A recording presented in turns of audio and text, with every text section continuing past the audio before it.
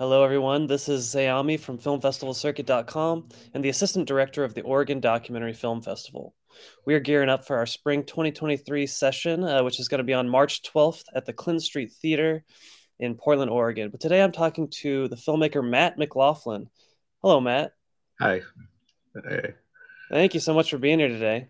Well, thank you. It's very exciting to be a part of, particularly a West Coast film festival. I grew up in Seattle, so it's awesome. Yeah. Well, yeah. So you are screening your film "Your Loving Son Henry," which is very interesting, a little non-traditional, short and sweet. I just want to ask you, can you tell us what inspired you to make this movie? Well, the letter writer, it's based on this letter written by Captain Henry Sand, who is a direct relative of mine, and it's his sister who is actually the direct blood relation to me.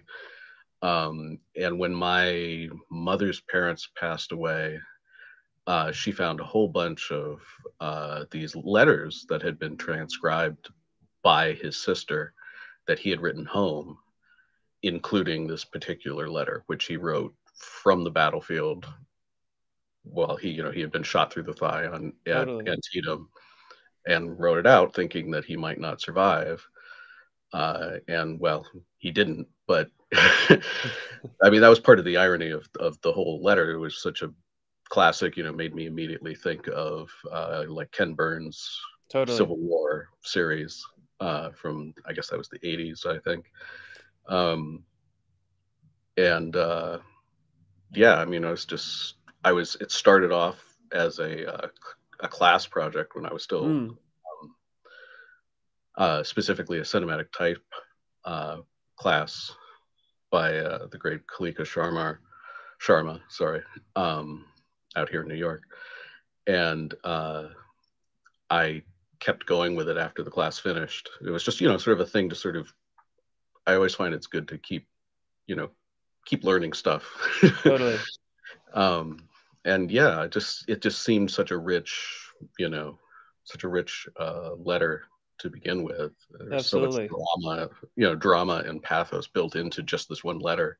And the fact that he then died a month later, never leaving the battlefield. Totally. Well, it's interesting, the content of a letter, it's short, but it is, like you said, very inflected with cinema and pathos. Yeah. And, much like the Ken Burns stuff, it gives a very personal face to this historical conflict.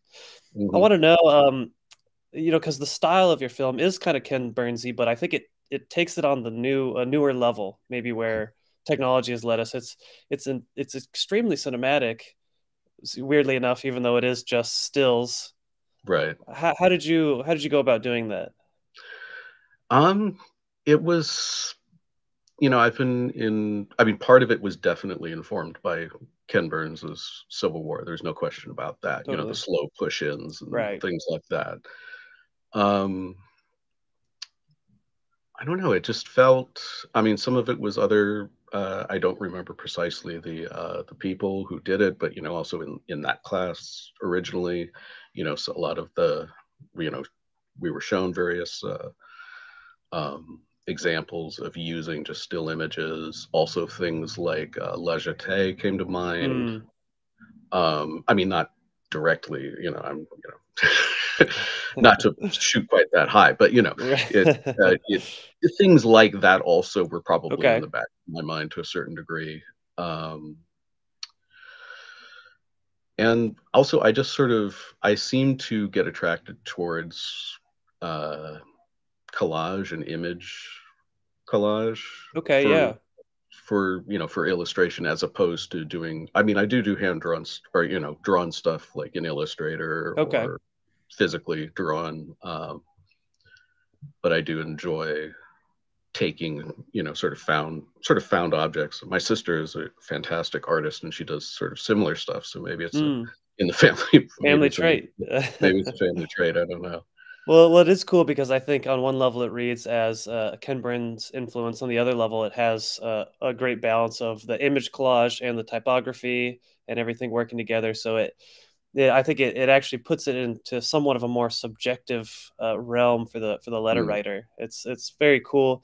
I want to know what was it like making this? Did you learn anything new? Did you experience any hurdles? Um, uh, I mean, in regards to imagery, thankfully it was, there was a lot of Library of Congress stuff, so Okay, that yeah, wasn't so much a worry. Because especially when you're working on very basically no budget, you totally worry about things like that. right. Um, and I'm trying to think. Just the learning of timing.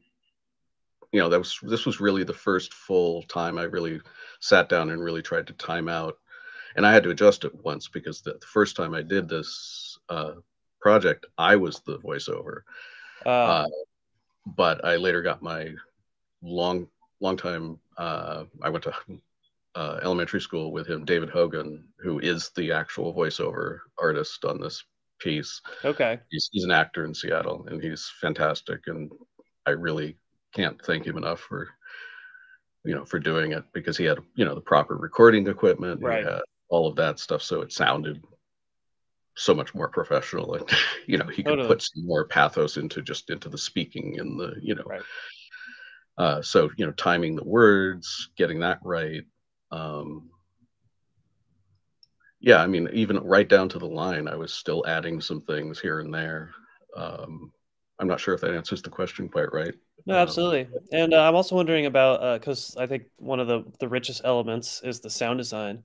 mm, That's I mean, it really thrusts you in. Is that how is it working on the sound design? I mean, you have to. It's a challenge to bring these old photos to life, but yeah. um I mean, my first thought was, oh, of course I'll put music over this.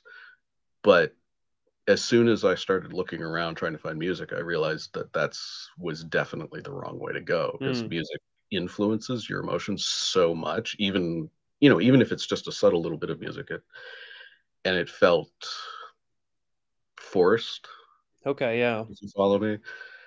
Um, so it was a matter of trying to find some, sort of semi-period sounding, gunshots and things like mm-hmm. that, because, the majority of stuff that you can find, at least on first look, is all modern weaponry, and modern Right, weaponry does not yeah, sound does not sound right.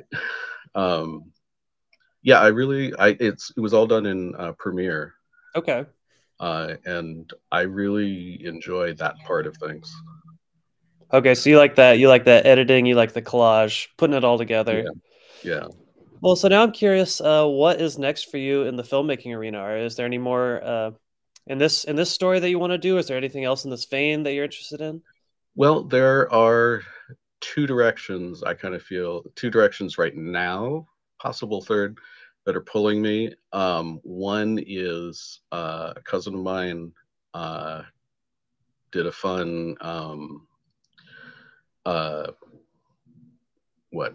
tune song, Hmm. and I've been sort of wanting to do a lyric video. Okay, totally.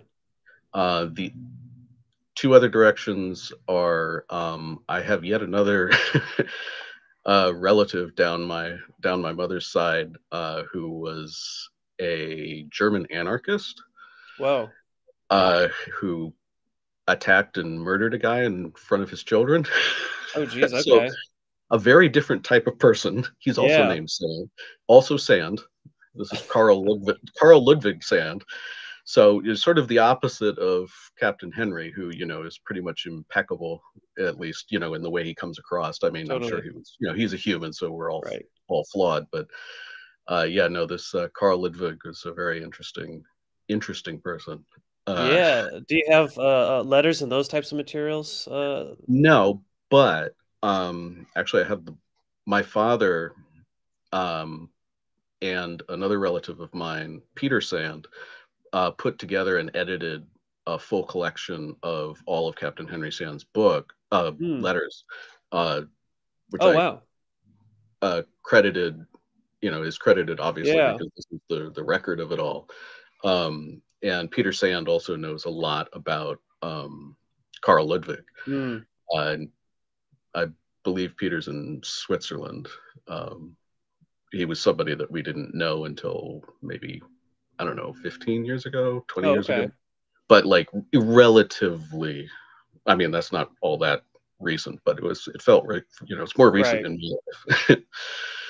So I might go that direction as well, although that would be a bigger project because we don't have, at least I don't have a nice, perfect little piece of writing Mm. like the Captain Henry piece. Totally.